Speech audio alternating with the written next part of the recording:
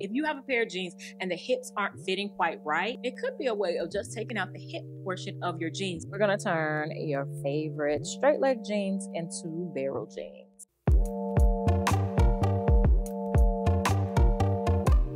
Hi everyone, I'm Angelina, and this is Blueprint DIY, where we remake our clothes to be just as unique as us. I am super excited to be back. I have my mojo back because we are finally in our new space. This is Blueprint Studios. Welcome.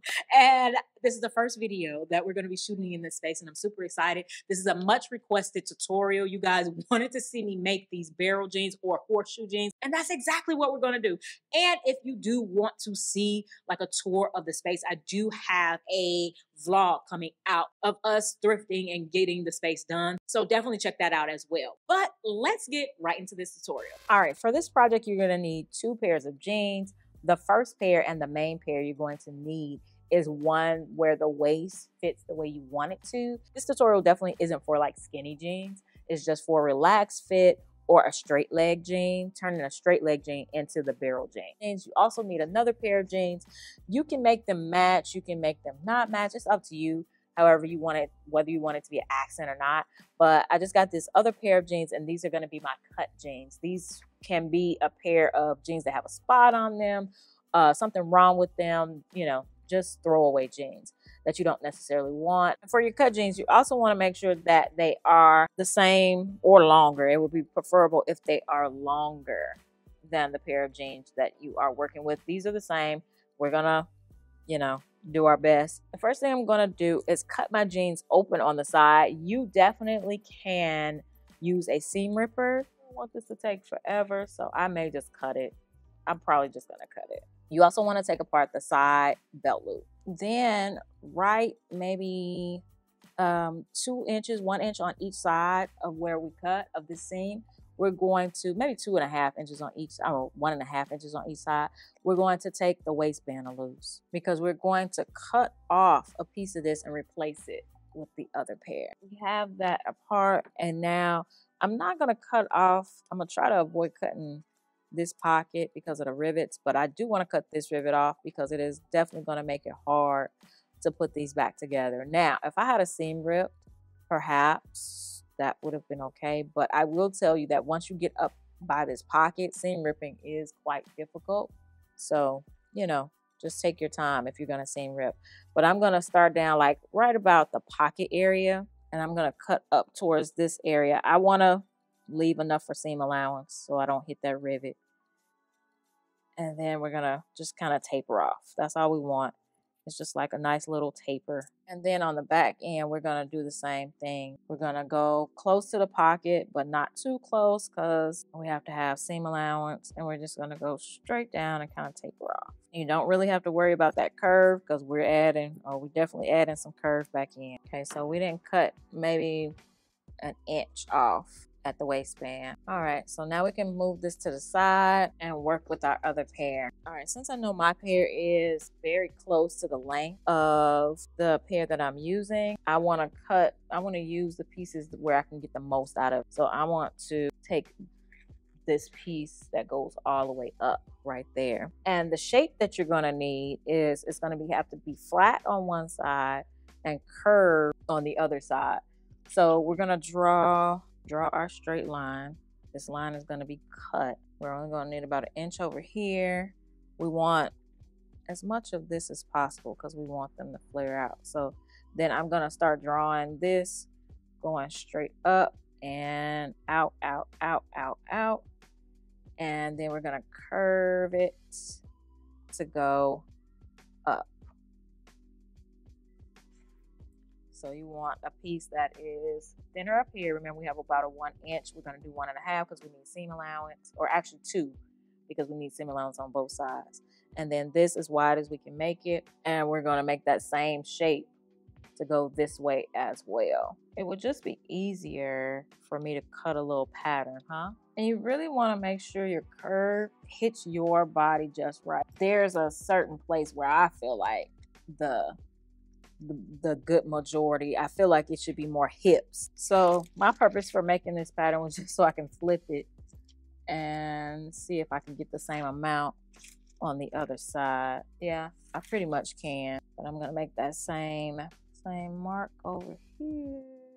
I can provide, well, for download purchase, this little piece if it helps you, but otherwise, you know, you can draw the shape if you are okay with that. So I'm gonna go ahead and take this loose, and I'm also gonna take the waistband out just because I want as much length as possible. So now that I have my shape cut, then I can go ahead and cut it out.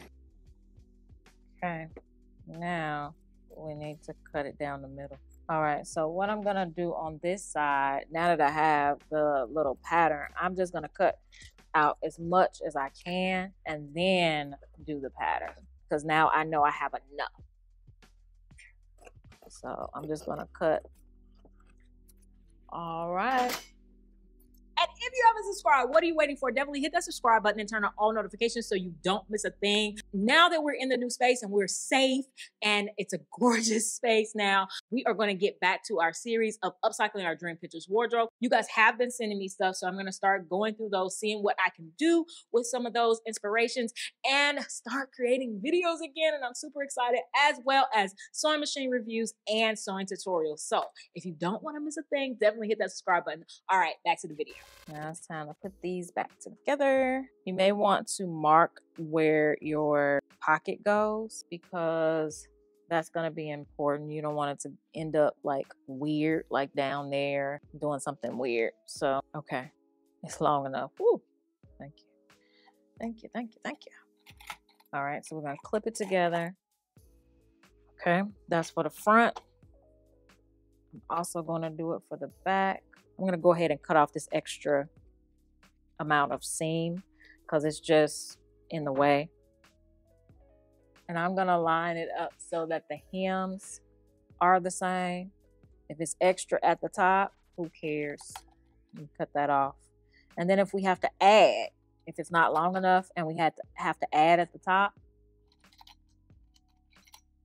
that's fine. And when I sew, I'm going to start from the bottom as well. I want to start from the bottom and go up to make sure that the hem lines up. That's the part I care about. And make sure that when you sew the part with the pocket, that the pocket gets into the seam. We're going to do about a 5/8 inch seam allowance so that I can then go and serge it. If you don't have a serger, you don't have to worry. The denim will fray, but you know, it won't be bad. But I am going to do a top stitch on top of this, and that will keep, if you don't have a serger, that will keep the fray from getting crazy. All right, so could have done a double top stitch to make it look like a flat fell seam, but I just decided to do a single top stitch and like this kind of tannish brown thread, thick thread that matches the top stitch that's already here. Okay, so if you take apart this seam here and add a dart, you can see that the inside seam will stay straight, and then you'll just simply get the barrel on the outside. I don't want to do that because I don't want to take out the flat fill seam.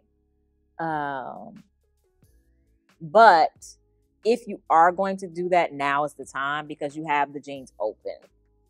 That's not something you want to do or really can do once you close it up. So, but what I'm going to do is go ahead and turn these inside out, lay these flat. So we're going to sew once again from the bottom up towards the top on both sides, just simply because I want my hem to match. And when you get to the top, what you want to make sure is that whatever seam allowance you use, that it is the same as what fits into your waistband.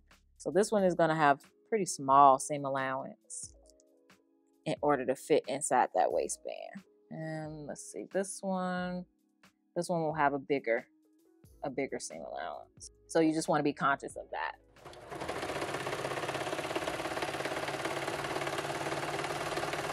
All right, so now that we have our seam closed, we can tuck it back in and just top stitch it down. And then we're gonna sew that down.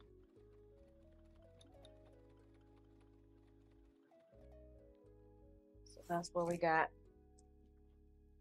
right, so we are done. Let's see how we style these.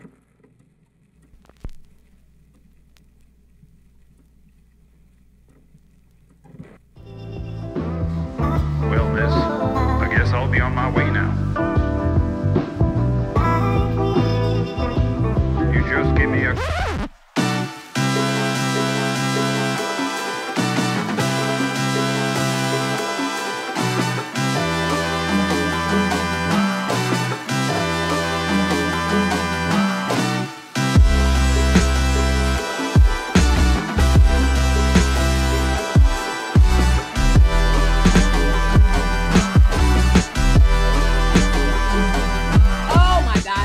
Love these. I know that mine are super dramatic. Like the bow is dramatic, but I love that, like the super slender top and the bow out. Now, I know that there are a lot of people that are not going to prefer these depending on your body type. I already know what you guys are gonna say, but this was much requested, so I wanted to give it to you guys because these are a popular style of jeans, and especially for me, somebody who's straight up and down, you know, gives you a little effect of curves, even though, you know, probably never have any. So I mean, I've already had kids, so whatever I'm gonna have, I have. So this is nice. And I feel like if you don't want it as curved, just cut back. Remember when we made that pattern? Just cut back that curve a little bit and it won't be so dramatic. You could get like a little gentle curve, and it could be just a way of taking out the hip portion.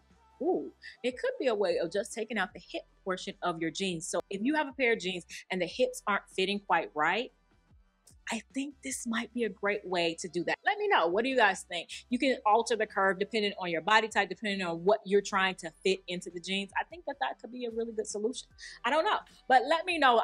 Styling these was super simple because the jeans are the main event. Like they are the star of the show. So styling it was a no-brainer, but I really like how this style came together. And of course, the photo shoot in the new space. Like I said, if you guys are interested in seeing everything that we've done, we will have a vlog showing us thrifting for the different things in the space. We went to Habitat for Humanity Restore as well as some thrift stores, and I love how it's coming out. We will start renting out the space for photo shoots very soon, but yeah, definitely check that out. And as always, you guys know that I have a ton of other videos, all the way from scissors only tutorials all the way up to the most amazing epic upcycles ever. So definitely check those out, and I'll see you guys in the next one. All right, bye.